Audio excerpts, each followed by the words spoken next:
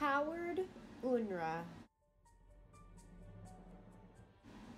Howard Unruh was the kind of man that thought that every bad thing that happened to him was someone else's fault.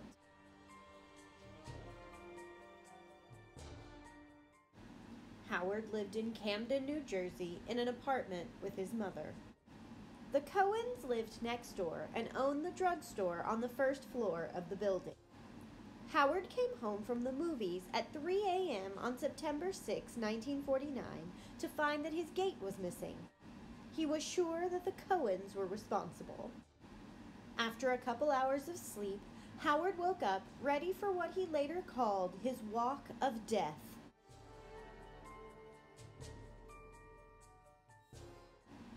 Howard walked out of his apartment and shot at a delivery man before shooting the shoemaker in his store.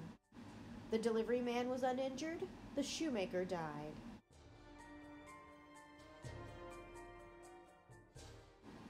He went next door to the barber shop where he killed the barber and a 6-year-old boy who was getting a haircut.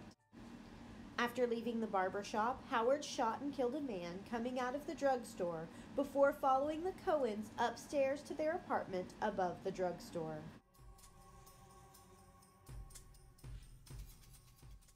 Rose Cohen put 12-year-old Charles in a closet before hiding in a different one. Howard shot Rose through the door of the closet, then opened the door and shot her in the face, killing her. He saw Maurice Cohen's 63-year-old mother, Minnie, on the phone attempting to contact police. He shot and killed her. Maurice ran out on the roof. Howard followed and shot him. The shot knocked Maurice off the building. He died on the ground below. After leaving the drugstore, Howard began shooting at random cars on the street. He killed 4 people in 3 different vehicles.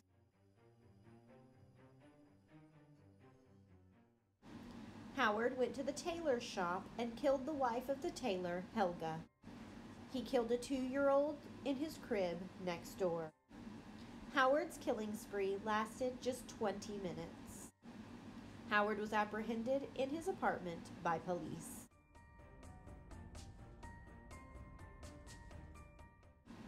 After being interrogated by police, Howard was transferred to Trenton Psychiatric Hospital. He never stood trial for the rampage and lived at Trenton until his death 60 years later on October 19, 2009. Charles hid in the closet until the coast was clear. He was the only Cohen to survive.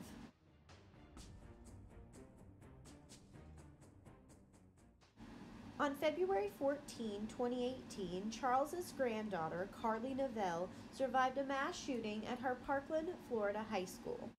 She and her classmates hid in a closet. 19-year-old Nicholas Cruz killed 17 students and teachers that day at Marjorie Stoneman Douglas High School.